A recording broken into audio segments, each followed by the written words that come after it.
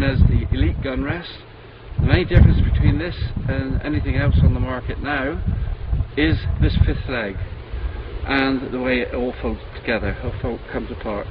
So all you need to do to set it, throw the fifth leg out, there it is set. Nice and simple, very stable, triangular thing in every direction.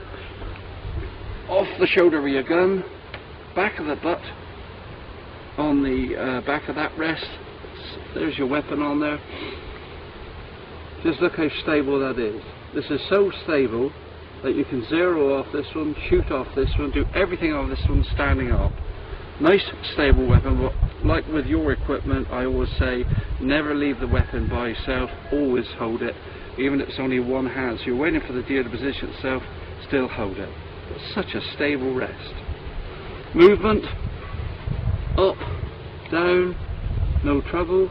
You want to go to the right, lift your front leg up, pivot on the left, swivel round, set your weapon, position, bang. Oh no, another deer's moved across, off, go, here we go, position, bang. You've taken your shot, shoulder your weapon, sticks back together, on we go. Nice